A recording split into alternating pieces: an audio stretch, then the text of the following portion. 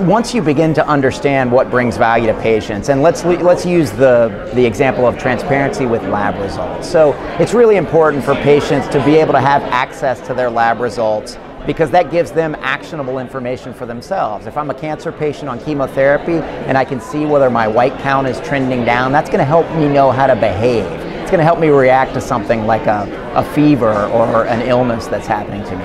Now, once you have that data and you have the understanding of what the patients need from it, you have to build it in a user-friendly way. So we think about ways we can have our design experts design interactions between the patient and their lab results in the patient portal that makes sense for patients so that you can deliver a lot of data to the patient really quickly in an effective way for them to understand it and know what they should do or who they should contact for next steps.